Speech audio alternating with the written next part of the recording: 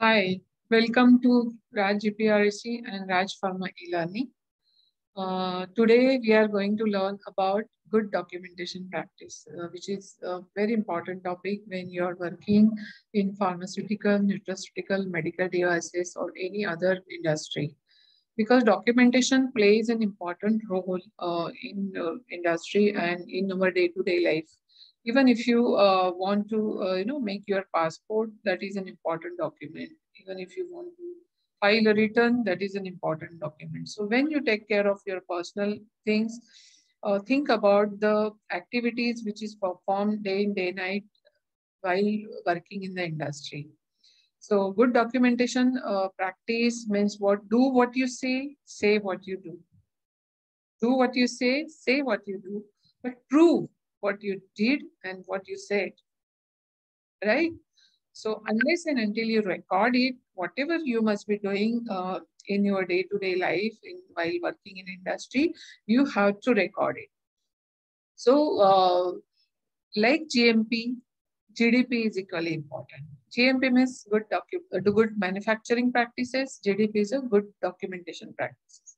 But GDP is commonly used as an abbreviation for good distribution practices as well, and the good documentation practices.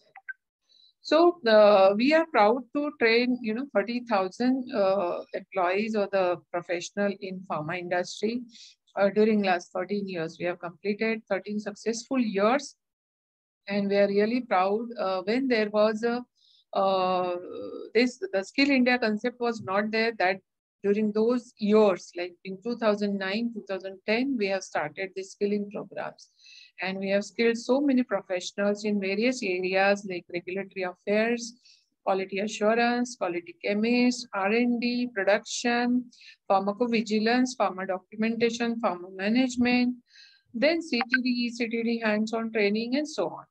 So we offer various courses and technical skills to improve the skills in all respect whenever you are working in industry. So coming to today's topic, I'm going to share my screen now. So we will talk about the good documentation practices. And if you see, all the content is available freely on net. If you Google, you will find n number of articles, documents, guidances from where you can find such kind of information. So we have also gathered all the information, and the references are acknowledged. So while walking through these slides for the good documentation practice, in this particular section, I will be talking about I will giving a brief idea about the good documentation practice. But when you attend our main course, main course in either regulatory affairs, quality assurance, or good documentation practice, you will get in detail information.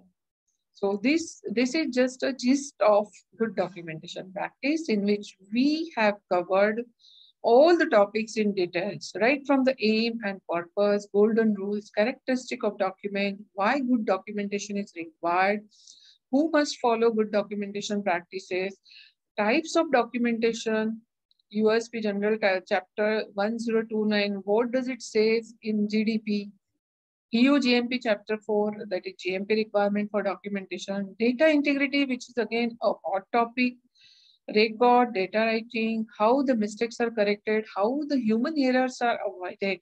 So all these will be considered while teaching you in depth, okay? And when you join our course, the certificate course for 3 months, 4 months, in that several other topics are considered, which will be used in your day-to-day life. So let us have a look of the good documentation practices. So commonly GDP is abbreviated as GDocP or GDP. But we recommend to abbreviate as GDocP because it has to distinguish from the good distribution practices, so that we avoid the duplication of abbreviation used in the industry. So GDP or the GDocP is a term in the pharmaceutical industry that describes the standards by which documents are created and maintained. Okay, because many people, they just create the document and forget about it. But how it is maintained, how it is archived, how it has to be retrieved, that is equally important. You might have heard about the track and trace system, which is equally important. Then when we call the product recall, okay, during that time also it becomes very important to track each and every component of the product when you manufacture, when the batch is released, the batch is packed and sold out in the market. So how it becomes easy to recall all those batches from the market, it depends on how how excellently you have maintained the track and trace system and how you build the documentation around the system. So once you build your good documentation system in your company, sky is the limit for you. So the practice become your habit become your attitude. And that is why all the practices are important, not only GDP. GCP, GLP, GMP, everything is important. And together with all these GMP, GLP, GDP, GCP, it is called a GXP.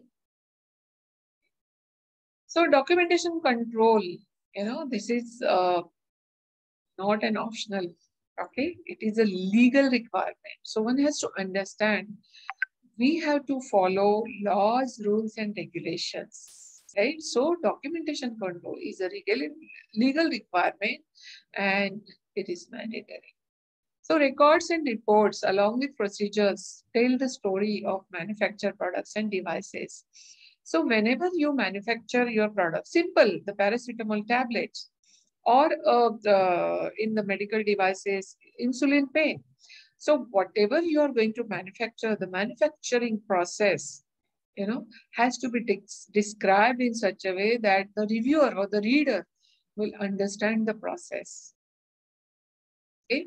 And when you are going to manufacture that product, so batch packing records, that becomes your records or the report, correct? That has to be also understood by the auditor or the reader or the third party. So the documentation control or the documentation writing, the author, the reviewer, the approver, plays an important role in this entire process of document control. So good documentation practices ensure the integrity and reliability of data.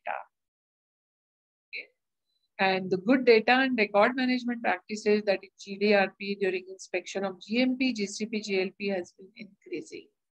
You might have seen from 2014-15 onwards, lots of data integrity issues, the human error, the compliance issues, are happening, and many companies have closed. Many big companies have closed due to this data integrity issues. And that's why the good data and the record management practices become very important. And each and every company is investing, in the training and maintaining records properly. And they are making, lots of they are going forward with the electronic data management system and the digital system. You might have heard about the LMS, the learning management system, then the LIMS, EDMS, Empower, all these things, captured electronically. So that becomes easy for any reviewer or the regulator to review your data at a single click button. In regulatory affairs also, you might have heard about all the submissions are happening through eCTD. eCTD is an electronic common technical document, and the ESG, so electronic secured gateway. So all the dossiers are compiled in eCTD format, hyperlink, bookmark. The entire submission is validated and uploaded through ESG gateway. So that becomes easier for the reviewer sitting at either US FDA, Europe, Canada, whichever health authority you may select. It becomes easier for them to review at a single click button. And each document is hyperlinked, right? So bookmark. So these all things becomes very important when we talk about the electronic document. So the paper records to electronic for the pharmaceutical companies, then the electronic signatures and the electronic records. These are the important parameters which you have to consider. So you can see this round circle, the right from the policies, standards, training, classification, retention, documentation, everything, it is called as data management. So how you manage your data in your day-to-day life, right from creation, access, usage, storage, sharing, integrity, destruction, you have to maintain it properly. Okay. Even if you distribute any kind of, the control copy or the uncontrolled copy, it has to be recorded in your distribution record. So data management again, and existing, it has to be built a robust document management system. Robust document management system, like we follow the robust quality management system, right? So GDP aim to ensure globally accepted standards are met in record keeping and reporting. And GDP describes standards and best practices on how to record data, information, observations, and events, create, maintain, and archive documents. Right? So it is considered to be part of current manufacturing practices, that is GMP. So what is the aim and purpose of good documentation practices? The GDP standard relate to the data accuracy, data integrity, validation, reporting, record keeping timelines, legibility, and tracing. Right? So what is the golden rule? Golden rule is what? If it is not written down, it did not happen. Like I said earlier, do what you say what you do. Do what you say what you do, but prove what you do and what you say. That is a golden rule. So data integrity, good practices, good science, good business gives the good business. All right. So everything, rolls around what? Good documentation practices and how you manage your data wisely, smartly. So why there is a need of good documentation practices? See, everything will be taught to you in the detailed course curriculum. Okay, I'm just giving a gist of GDP. Okay, the detailed explanation will be followed in the actual course when you will be studying with Raaj Pharma eLearning. So what is being made? Most of us when attempting a task need some sort of documentation.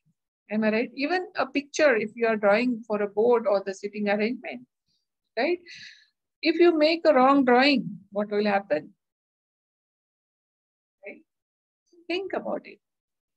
Think how exactly you make the drawing so that similar product will be manufactured. So in our manufacturing process also, you have to draw a flow chart step by step. Step one, sieving of excipient, say for example, weighing, sieving or the sifting, then granulation, so wet granulation, then compression, then packaging. Say for example, if you are going to manufacture a tablet, so these are the steps. So you have to show nicely through the flow chart.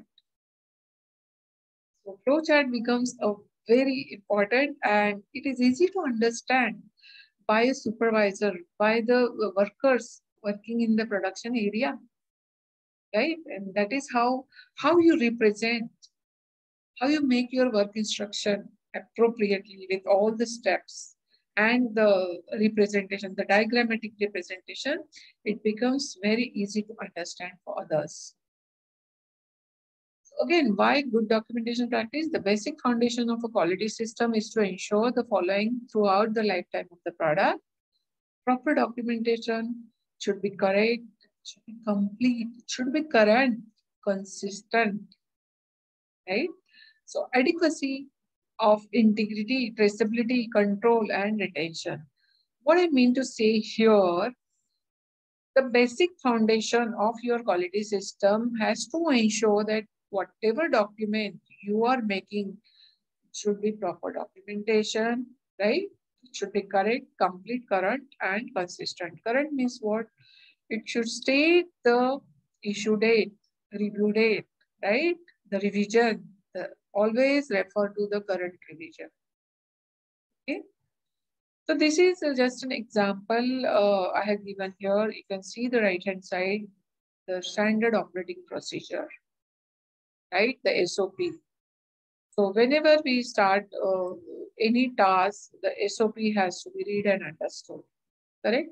So each document shall have the clear title, identification number, the document number, okay? And it has to be approved by the some authorized person. It has to be signed and dated, right? So the date of issue, date of revision, list to whom it has been issued. Very important. So apart from the format like pagination, header, footer, left margin, right margin, the body text. So these things are important, correct? The document number, that is identification number, date of issue, revision date. Extremely important. Okay? Then who must follow, right? Who must follow good documentation practice? Everyone, right? All personnel dealing with regulated materials. All activities related to the manufacturing of regulated materials, right? When they are holding, they are storing, during transportation, during manufacturing, during testing, during support, packing, labeling. At every stage, all personnel involved, right, to handle that material, to handle that production, storekeeper, transporter, everyone is responsible, you know, who are dealing with this area and the document generated in the respective area. So what are the types of documents? If you see the triangle or the pyramid, you can see.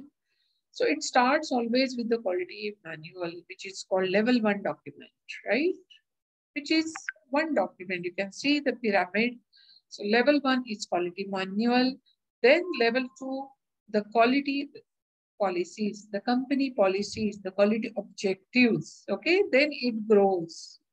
So it expands. The pyramid, if you see, it expands.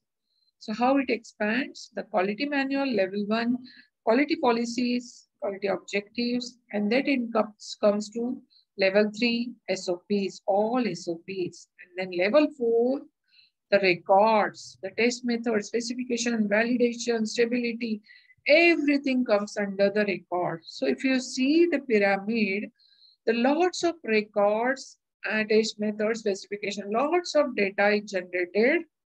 You know, that is why it fits into the bottom of the pyramid. So you have to understand level 1, level 2, level 3, level 4, how it goes. So hierarchy of this document system, once it is understood, it is mentioned in the ISO standard also. And one has to maintain this type of hierarchy for the different types of documentation.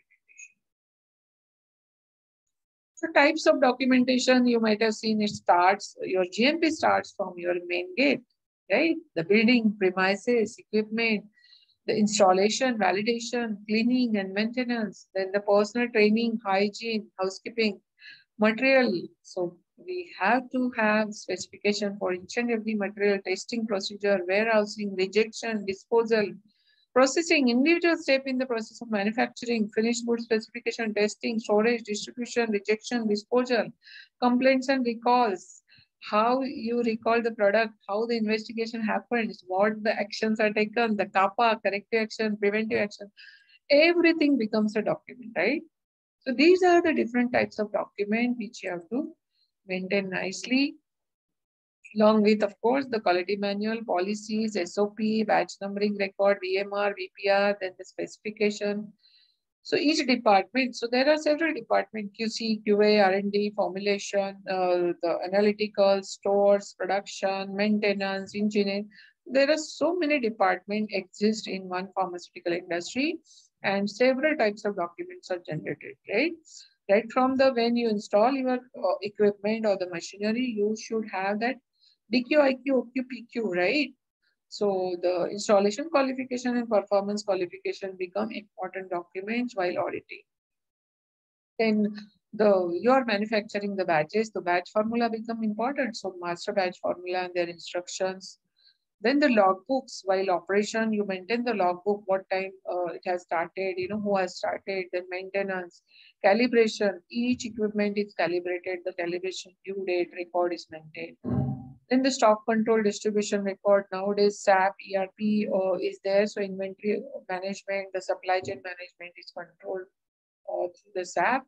But if it is not there manually, you have to control. So documents, records become extremely important when you are working in pharma, medical device, or any type of industry. Okay, and the time and the manufacturing side, people, processes, these four factors are extremely important when we talk about the document and the record maintenance. So that's all overview of the good documentation practice. But if you want to learn more in details for each and every parameters, then data integrity, how to avoid human error, how actually the quality management system have to be established, the robust quality management system established, we will learn when you join our course.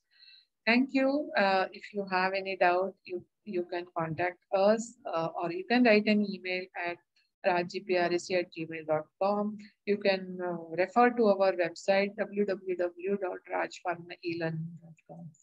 Thank you very much for your kind attention.